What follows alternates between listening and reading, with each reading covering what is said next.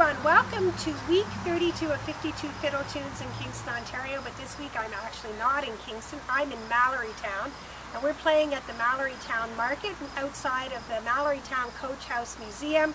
You'll see a few clips of the museum, and today we're going to play Fisher's Hornpipe. It's an interesting tune. Originally it was in the key of F, but we're playing it in the key of D, and it was in one of the Pirates of the Caribbean movie where they're all fighting in the pub. Don't know if you guys remember that. Do you remember that? Anyway, it's part of it as and they're like really going at it. So that's where I remember it from too. Right. This is Fisher's Hornpipe. 1, 2, 3.